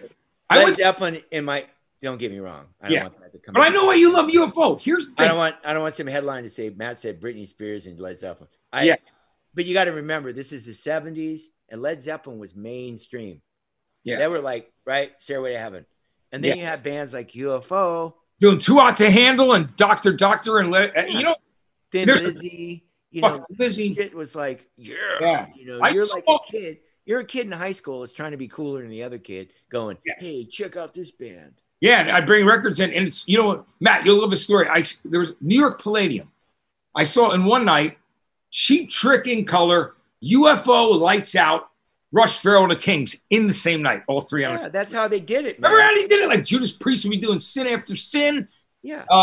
It was funny because I remember seeing multiple concerts. Like I remember went to the stadium and saw Aerosmith, Jeff Beck, the Rick Derringer Group. Yeah. Remember Stars with. I love. So it's funny. I love the first two Stars albums. So you go to a concert. It was like festival. Wasn't you're gonna laugh because how I discovered Judas Priest and REO Speedwagon on this weird bill was. I went to see Stars because Stars I loved because I saw that the same guy who managed Kiss and I was like Bill Aucoin, who they asked me to speak at his funeral and I couldn't Bill Aucoin come across country. Casablanca Records. Yeah, Neil Bogart. Yeah, but it was like I love Stars and that shit. I mean, Clive Davis. I hope Clive Davis is out there listening. Did we talk about him live? We're gonna talk about. Clive is such a cool dude. Just tell me about your conversation. You said you talked to him, but talk about the conversation. Well, we had this great call, and we were just, he's like this. He's like us, but he's been doing it 10 times longer than us, right? Yeah. So he came. Yeah. This guy started in the 50s, all through the 60s, and obviously he discovered so many great artists. Worked with Aretha Franklin, recreated her career, but signed Patti Smith. Obviously, on Arista, man. He did Bruce Springsteen, right? Bruce Springsteen. Yeah, I mean, obviously, him and Hammond. Signed Aerosmith in the early days. Yeah. So Chicago Transit Authority. Chicago. And by the way, those early Chicago records are fucking great. Man. People that haven't, I like to explain to people. But the thing that was really cool about talking to him, he remembered every moment of what I experienced and some. Like he's 88 years old, just turned 88, and just the ultimate music lover, the ultimate old school record executive. Yeah. And he was saying, Matt, you remember when you went platinum and I had the party at the Hotel Gansevoort in New York City. And the Gansevoort Hotel. Yeah. This is 15, 16. On that roof, like that. And That's Clive's like sharp as a whip. he remembers everything, man. Yeah. And he says, I think Sean Penn was there. And I went, he was? It's like, You know, and then we just talked about, you know, making those records. And he says, do you remember when I came out to the studio in Burbank? And he drove out with his posse of people that work for the label. Yeah. And Scott had a studio called Plush, which was in Burbank near the 5 freeway. Yeah. And hey, were you involved in Snitch too? No, I wasn't part of that. That was Scott. Yeah, because we had crazy moments. We played there though. Remember that? Yeah, I had Sendog on recently. We talked about. We got up and did an acoustic set. Yeah, and you guys were there and slashing everybody, and we were like, my friend Mike Diamond, you know, and everybody was running it back then. So anyway, Clive says, Matt, remember when I came to Plush Studios and he hadn't heard any of the lyrics yet, and he was getting ready to sign the band, and we played him Fall to Pieces, and then we played him Slither. Yeah. 2 fucking amazing singles. We played another song called Got No Right. He went, ooh, like, which was a great ballad on that album. Never really got us to be a single, but anyway, we just really reminisced about probably one of the great last points of the big business of selling records. Like, you know, I said, wouldn't it be crazy if someone sold 3 million records today in a rock band? He goes, yeah, wouldn't that be crazy? Because it's like, you know, we sold 3 million records, you know, got these accolades, Grammys and things. And and you know, it's and it was great. I mean, that was a great record. And then he said, hey, do you remember the party in Las Vegas? I'm like, he's like, yeah, where you came, and it was Whitney Houston. And I remember I was walking in with my wife, Ace. We were in this Vegas big suite, and the door opened, and it was Whitney Houston. And I don't care who you are. We went, oh, it's Whitney. Right? We're like, Whitney. Gotta give her love. Gotta give her respect, man. Love, you know. She was so insane. And by the way, the niece of Dionne Warwick, who's also was a fucking incredible singer.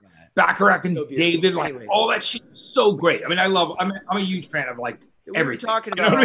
We were talking about all that stuff, and it was just, yeah, it was great for him, and it was great for me. And that's like you and me when we talk. We just love it. We've been able to do it, and you know, what a great life. And I just hope we can get back to it soon. Yeah, you know, yeah, man. You know, it's crazy. You know, it's just let me tell you, like, you've always been there as a brother to me and a friend, and we get each, you know. First of all, we're like the biggest music fans together, and you know, I'm a fan of yours first and foremost, and a friend. You've also got me through some really rough shit, you know, like as we do, you know. It's like it's our thing, but at the same time, this is getting me through, and I hope it's getting other musicians and music fans through, hearing our stories and the stuff we're talking about, you know. And that's why I love that Linda Perry and Carrie Brown. I hope we're not boring them to death. I don't think we're boring. If you are an actual music fan and you want to know, I mean, Matt, your life is not boring. Neither is mine. You know what I mean? Like, and you also, I mean, think about it. All the great bands you played with, and and you keep doing, and you keep playing, creating new stuff, and doing what you do, and you always bring positivity to everything you do, which I love so much, man. Like when you know what I mean? I think we have that in common. We you know, we just want to bring positive spirit and soul to people because well, you know, we've had some interesting twists and turns, and like I said, we're the lucky ones in this situation, you know. Yeah. My life, I've never known where I'm going next. It's always been like that for me. Yeah. My one thing that I have now more than ever is faith and hope that you know, it always works out. And I, you know, not to sound trivial or whatever that everyone's saying, that people are really struggling, and I don't care. I know the feeling of having financial struggles because I had them early in my career, and remember not being able to even know when I was going to eat next. So I know what that feels like. I've been there. I wasn't born into, I came from the suburbs of Orange County. I came to Hollywood with $40. So I know that feeling, and that's a horrible feeling. And you know, it's wild. Really hard. It's really hard to fight the fear of that anxiety that you feel when you don't know where your next meal's coming, number one, how you're going to pay your rent, all that kind of stuff. So what I got to say to people, and I'll say it really simple, it's all about You got to just be in faith. You know, what if you don't believe in God, just believe that you're going to be taken care of. Believe in faith, believe in a spiritual. I personally believe in God because you know what? So do I. You know that. My opinion is he's had my back my whole life, guaranteed. And if I'd be long gone, if I didn't, yeah, I thought dude, I should have been dead 20 times. I'm sure. I don't know about you, but you know. And the phone will ring, and my life is like that. The phone will ring, and it'll be like Billy Gibbons going, "Hey man, it's Billy. Let's go on the road." And I'm like, I look at that like, and I said this at Lemmy's funeral when I played with Motorhead. I was going through a really tough spot. Velvet Revolver had broken up, right? Yeah. And I didn't know what I was going to do next. I said, I haven't got another band in me. I had the Cult, Guns N' Roses, Velvet Revolver. I said, can I do this again? Now I'm 45, 60, 50 years old almost at that time. And I'm like, man, I don't know. Can I pull it off? And I was, you know, I was getting, there was some depressions setting in, and it's all in here. And basically the phone rang, and it was Lemmy. Yeah. And I've said this, and I said it at Lemmy's funeral. I said, Lemmy is God. What a beautiful guy, man. He brought me this sense of like faith that I never really felt before, because I didn't know if I could do it. And I went out on the road with Motorhead for a short time, only a month. I grew a beard. My wife hated it. I hated it. Right? My hair was all scraggly, and I was like, yeah. You know, I didn't want to. Ace of Spades and fucking We Are the Road Crew, right? I wore a Killed by Death, all the greats, right? Yeah. And you know, I didn't want to get killed by Motorhead fans because I'm so honored that I was even allowed to be up there. And what I said was, look, after that, it's all apples and oranges, man. It's all icing on the cake. I mean, you know, for me, I've had this incredible journey, and I just got to go like, well, I'm being taken care of, man. And I feel like for my story, that's my story. But for other people to have that faith is that you're going to get to the next level. You're going to get through. You're going to, something's going to come you're going to be like, what? I didn't, you know, we've all been there. Yeah, we have, man. You know, relationships, you know, love, where you're at in your life, what's your next job, you know. So I'm just such a strong believer because I've seen it and I felt it. Yeah, me too, man. You know, like it's interesting how things come around. And I always think that, you know, guys like you and I, like we also want to pay it forward and help others, be of service always, you know, like, and you know, it's been a rough, you know, month or two because, you know, like, you know, everybody in my family lost their jobs. So, you know, I'm taking care of everyone, you know what I mean? And, but you know what? They're the people I love more than anything. And you know what? When things turn, they will get rehired or get work again. I mean, things will change for them. Yeah. But you know what? And yeah, that's a lot of stress on a person. I won't deny. At the same time, I love them so much that it is a very spiritual thing from the heart that, you know. Well, yeah, you know what? And I think now we're more, you know, for people that are having struggles out there, you know, connecting is so important. And it's not like, okay, let's say you're isolating, right? Or whatever. And now we've got all this technology, and here we are talking to each other. And you and I, like, getting, you know, like always getting through, you know, supporting each other.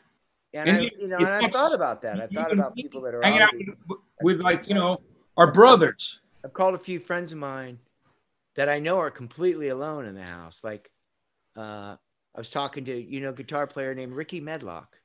Oh, you know, I love Ricky. Oh, and dude. A band called Lynyrd Skynyrd. And I'm talking. Dude, Ricky is one of the nicest guys in Blackfoot, man. Well, I'm pretty sure it's common knowledge. And Ricky, I apologize if it's not, but he has one lung. And he's one of the sweetest guys in the world, man. Well, the thing about the one lung is he's locked in a house right now by himself because he's at such a high risk. So as a friend and other friends, to be able to call and say, hey, how you doing? You're all by yourself, right? Dude, he can't have other people around him at all right now. So and you know, think about like, I'm saying to people out there, think about people like that. That's what I'm thinking of. Yeah, and my mom's by herself. She's 87. You know, well, there's other people that might not have the power to pick up the phone, right? They don't. I call it the 1,000-pound phone. It's like, oh, yeah. Because it is, because some people don't want to, like, they feel like when they need to reach out for support. I'm looking for Ricky's number in my phone right now because, dude, I'm going to call him if, yeah. Tell him Matt I, Sorum said I have one lung, and he'll be like, no one knows that.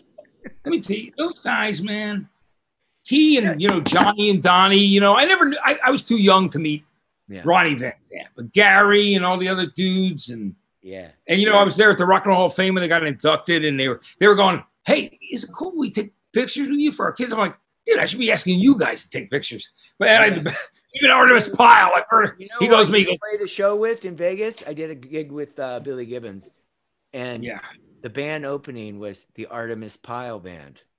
How were they? What were they doing? What songs were they doing? They were doing Skinner, and Artemis Pyle is not the original drummer. Yeah, no, I know he wasn't. He was the drummer during the height of their career. Yeah, man. You know who else was cool? Ed King, man. You know, the guy who wrote the riff, the intro for Sweet Home Alabama, and like played on the first 2 albums. But his relationship was always weird because, and look, my daughter was born in Jacksonville. I'm very involved in the Jacksonville music scene. I love that. I got so much family down there.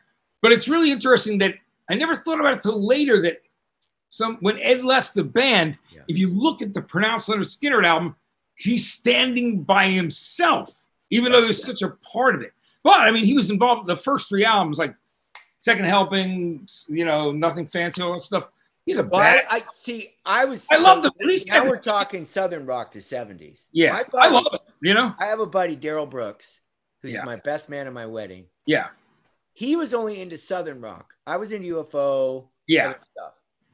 Well, I had a problem with people that were just into Southern rock because I liked fucking everything. Well, like, he liked the Outlaws. He liked the Outlaws. He liked 38 Special. I love, but you know what I mean. But I was the Allman Brothers. Yeah, who I love too. Whip and Post, one of the greatest songs ever written. We went to the Hollywood Palladium in 1975, and we saw the original lineup of Leonard Skinner.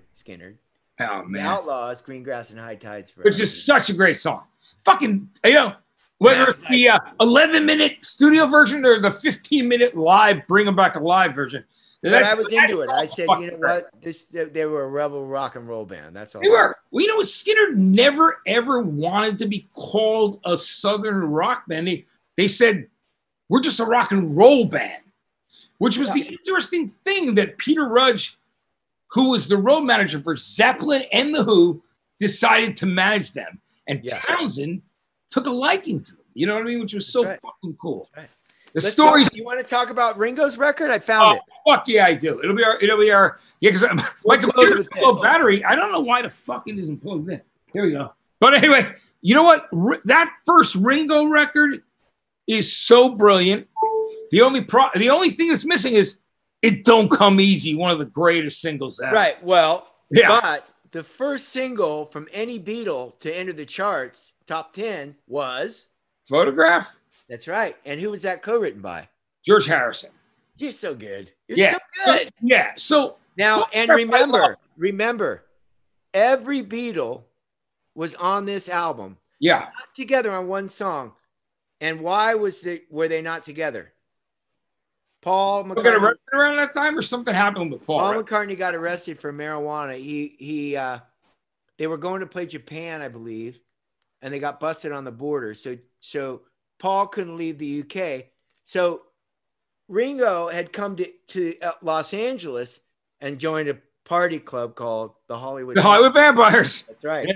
With Alice Cooper, Harry Nilsson, one of the greatest. Moon, John Lennon for Lost Weekend. People like to pretend he was always there, but he wasn't. He was only there in the May Plank period. Right. Yoko kicked him out of the house. He came out to visit Ringo and Harry Nilsson and all of his buddies, and they got him drunk for the Lost Weekend.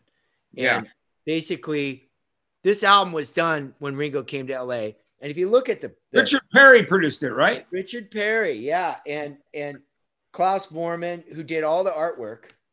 And did the artwork on Revolver, which you both did, right? Right here. You know, that's a great first record. And even John's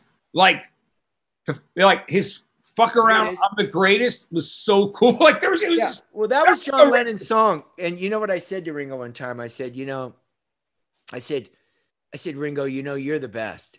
And he said, no, you're the best. I'm the greatest. You know how fun, isn't he what a lovely man. You know, And so look at this. I love him so much, man. This is all Klaus. This is Klaus Vormann, who played bass with George Harrison, and great. And you knew him from Berlin, right? Like or Hamburg. That's where. Right. Yeah. Because the Beatles, like I was going to say earlier, came up in Hamburg, and so did Black Sabbath. Yeah.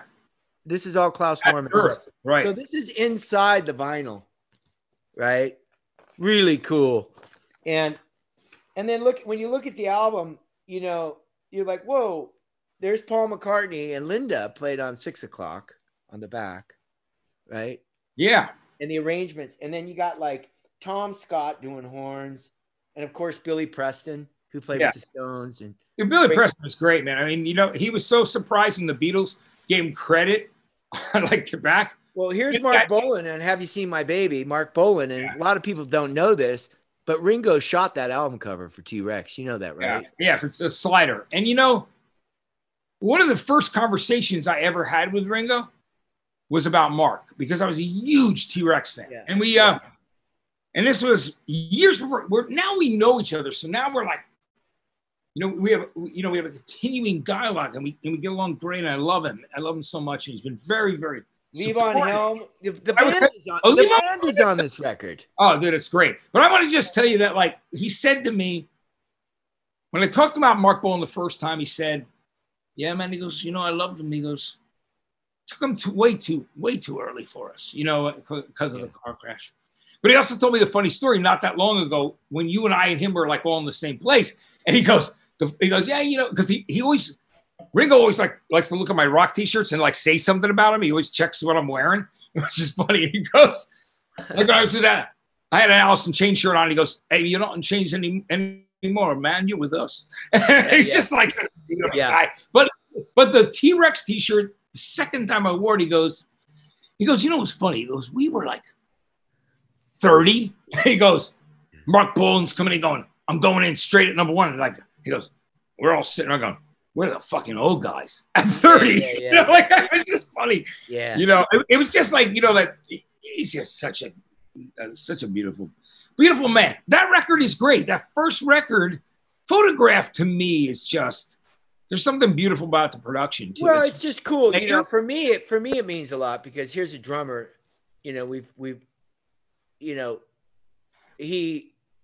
we've had private conversations about being the drummer in big bands. But obviously the Beatles is a little bit bigger than but when that band broke up, I'm sure there was, like any other human, what are you going to do next? Right? Like, what am I gonna do?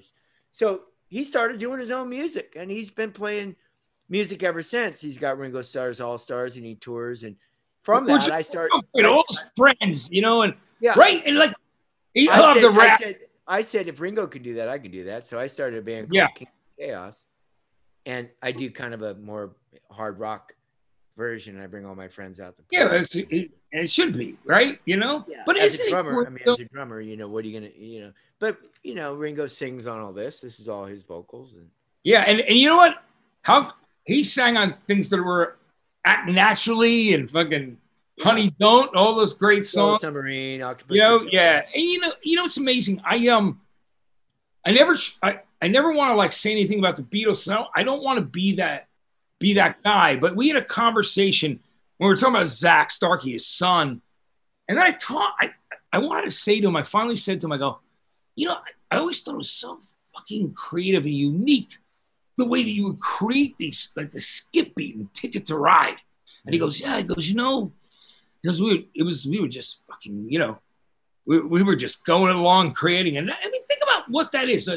If you watch the documentary, have you seen 8 Days a Week? Yeah, it's brilliant. Yeah. So they would go in every day and have to come up, to record a song. Yeah. There's George Martin and everything in there in the Abbey Road Studios, and they're basically knocking out a song a day, and they just became so proficient at it. Yeah. And everyone, was chucking and jiving. Obviously, Paul could play drums. It's when you work in a collaborative effort like that, it's great when you have the band. Someone could say, "Hey, Ringo, just play the floor tom," or, it's okay if you can communicate like that. Yeah. That's the kind of stuff that I would do when I was in the band with Slash and Duff. We would go like, "Hey man, what about, cut that bridge?" And Matt, go to the ride somewhere. And we just throwing stuff at each other. Yeah. And having a really open mind about how we were going to create this piece of music together as a collective. Yeah. But you know, I've got incredible collection. This is all remastered. The White Album. Man, how great! I got remastered Abbey Road. Yeah. Oh, you know what, man? I love it. You know, Ringo said about you know, right when he does the drum thing at the end, he goes, "Well, you know, I needed a beat, so I used the thing from In-A-Gadda-Da-Vida, like the breakdown for like that." Yeah. But you know what? He's allowed to borrow from anybody because he created some of the greatest drumming ever.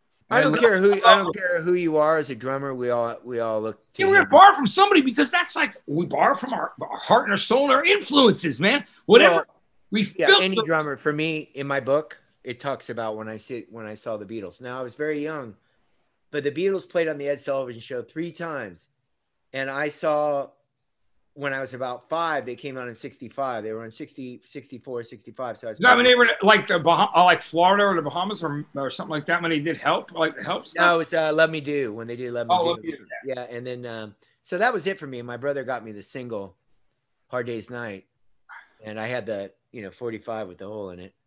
So that's in the book. When I that was it. That was the visual for any kid in America. That was the way rock and roll. And then of course came the Stones and everything else. And then I love them too, man. I love all those. But, the British Invasion is fucking great, you know? Yeah. So I mean, we could talk all day. We could be I know you got 24 hours. Listen, you know, it's funny. We're almost on a 2-hour, but we tell me about, before we go, Matt, so you got to put off, obviously a lot of stuff. And you and I are used to seeing each other at least once a month. I mean, I'm saying that like, depending on if you're on the road, maybe twice a month, and the amazing thing for me is like, man, when we're hanging like you, me, fucking, Ringo, Kenny Wayne Shepherd, like all our friends, like just guys hanging out. We're just musicians. I'm not a musician. I've sang in bands, but I knew I was a messenger. I never and I never had any hair. So what made it? It was way before the actual. You could have been in that band Spirit. Remember that? Yeah, man. Yeah, I got a line on you. That was fucking great, right?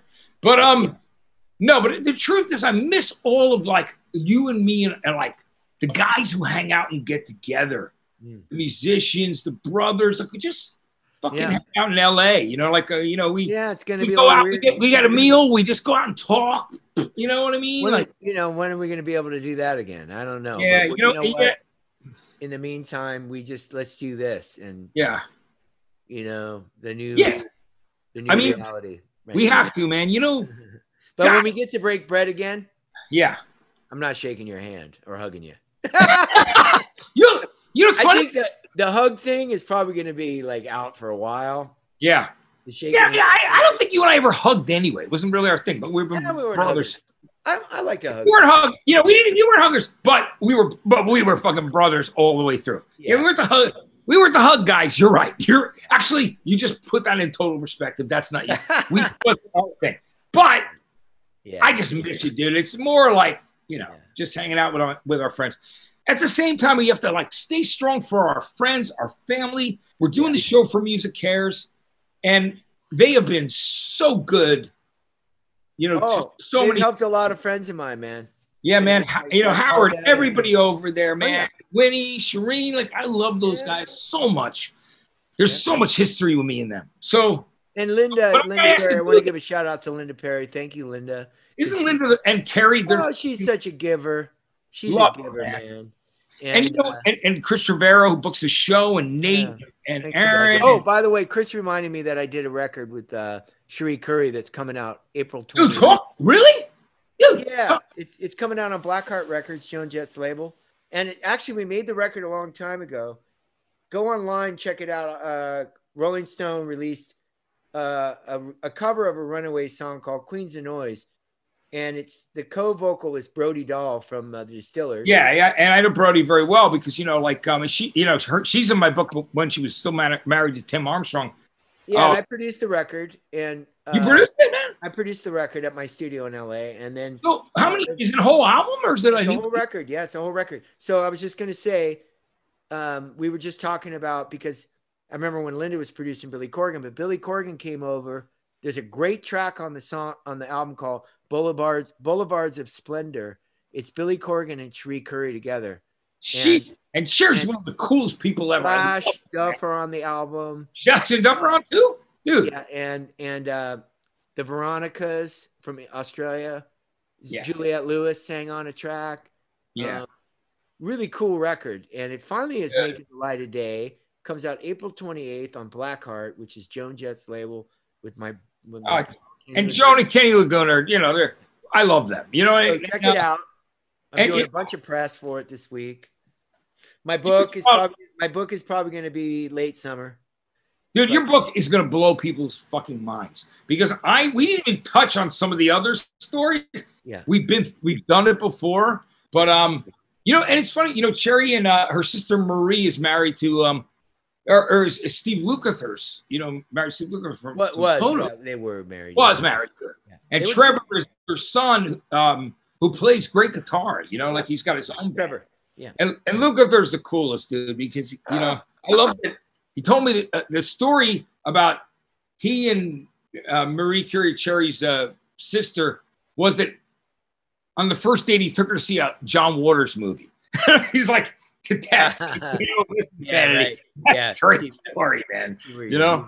Anyway, hey Matt, thanks for doing this. You know, like I love. I literally 1 hour. It turned into 2.